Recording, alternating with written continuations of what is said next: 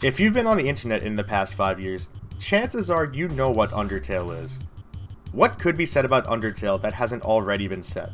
Undertale was an unassuming little Kickstarter project made with Game Maker by a man who calls himself Toby Fox. Before Undertale, Toby was known in the Earthbound/Mother series modding community as well as being the composer for several tracks for the popular Homestuck webcomic. He raised a little over $50,000 on his Kickstarter campaign to get Undertale out the door and onto the market, and what happened next was truly unprecedented.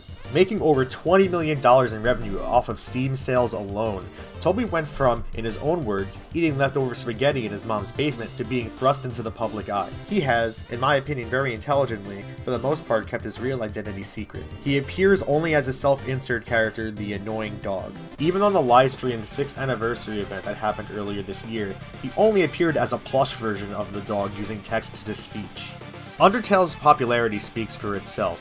One of the songs from the game, Megalovania, has 75 million views on one upload of the song on YouTube alone. But this really isn't about Undertale. This video is more about the until recently lesser known pseudo-sequel,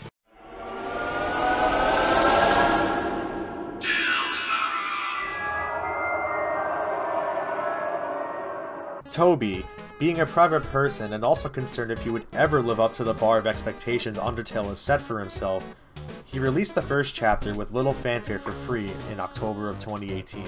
However, it was only when Chapter 2 was also released for free just in the past month that the game really started exploding in popularity, as it was the big reveal at the end of the 6th anniversary stream.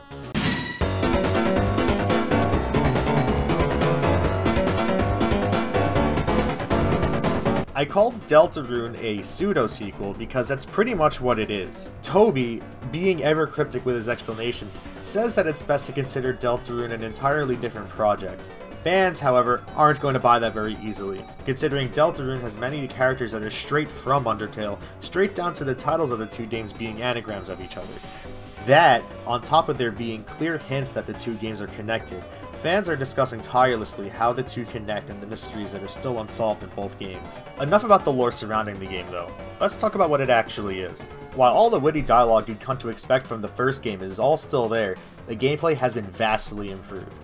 Deltarune is a combination between a traditional turn-based RPG and a bullet hell, just like its predecessor. Also like Undertale, players have the option to go through the game solving problems with violence or convincing their enemies to stand down through acting and sparing. This time, however, Toby included another way to deal with enemies called Pacify. In this game, you can make your enemies tired by damaging enough times without completely defeating them, which lets you fight battles normally while still continuing the game as technically a pacifist. You now have multiple party members, and the battle screen takes on more of a classic Final Fantasy aesthetic than the first game's Earthbound-inspired battle scenes, making things much more interesting to look at. Having multiple party members isn't just for show either. These additional party members allow the player to take up to 3 different actions in any given turn, opening up many more tactical options than before. And it's needed, as the fights in Deltarune ramp up in difficulty much faster than they did in Undertale. In harder fights, you'll often find yourself balancing your resources between deciding to act to push the fight along, defending with a party member who is low on health, and keeping everyone's health high enough so nobody goes down during the battle. Many actions require the new TP resource, which is gained by either defending or utilizing the game's new graze mechanic, something that fans of the Touhou series may recognize. Take a close look at the attack on screen right now. Every time the player gets close to an on-screen bullet but doesn't get hit by it, they are rewarded with TP, allowing them to make more actions faster and push the fight along. This is a very welcome risk-reward mechanic that also in a way lets the player organically choose how difficult they want the fight to be. For example, some players may decide to take it slow and dodge attacks very wide. They'll be safer from damage, but the fights will take longer since they will need to build TP by defending instead. Or, you can take the riskier route and get close to the enemy's attacks to get through faster, but small mistakes can quickly spiral out of control if you're not careful and have party members go down. Moving on from the combat, let's talk more about the game overall. Chapter 2 was just released a month ago, 3 years after the first chapter came out for free. This was a surprise to fans everywhere since Toby previously said that he only wanted to release Deltarune once all the chapters were complete past the first. However, Toby felt compelled to finish and release Chapter 2 early, partially due to not putting anything out for several years, but also partly to give his fans something during the ongoing global lockdowns. Coming from Undertale, where the player's choices made so much of an impact on the plot, Deltarune Chapter 1 may have been a bit off-putting because aside from very minor dialogue changes, the player's choice to be violent or not really didn't matter. This was combined with Toby Fox himself going out and saying that there would only be one ending for Deltarune, which he has now changed in the description to have a question mark at the end, implying there may be more in store. This is further reinforced with the new recruiting system introduced in Chapter 2. In Chapter 1, it didn't matter whether you attacked with your weapon or spared with acting, but now in Chapter 2, if you spare enough of an enemy type, you can recruit them to come back to your home base as a character you can talk to. Alternatively, you can still choose to dispatch with violence anyway. Enemies that you finish off with violence will become lost, becoming forever unrecruitable. However, you will get stronger as a result.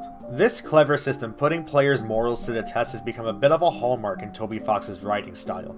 Exploring the morality of abusing video game characters was a heavy theme in Undertale, and it is in Deltarune as well.